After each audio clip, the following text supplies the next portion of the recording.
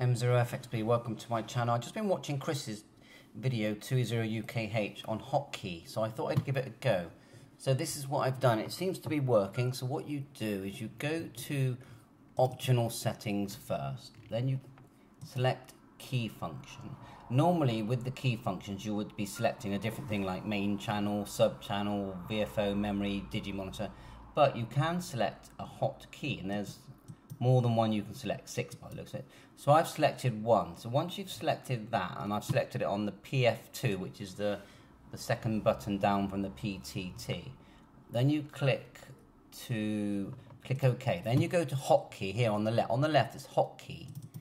Okay, and this is where you tell it what to do. Now I don't know any of the other functions, I'm just going by what Chris said. So if you click call here, and then digital, so because we're on DMR, and then call object, when you double click call object, you can choose a talk group number.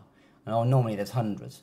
The obvious ones to choose is is disconnect, or say talk group 9. That would be quite a good one to go to quick, because on talk group 9 you can manual dial PTT.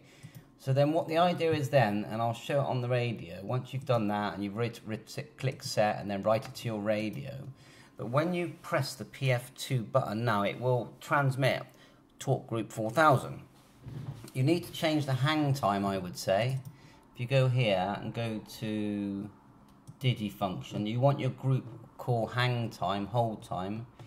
I put it here infinite and infinite, otherwise it's going to revert back when you start talking to someone, if you choose a proper talk group where like 91.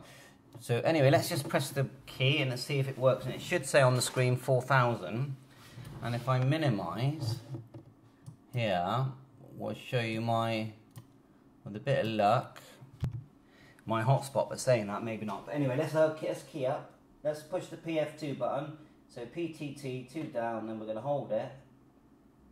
And see, it says worldwide selected. And that's because I've set it on talk group 91. So yeah, give it a go. Thanks, Chris. And 2e0ukh.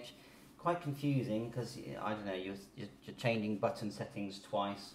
But yeah, that's what a hotkey is. Bye for now, 7-3.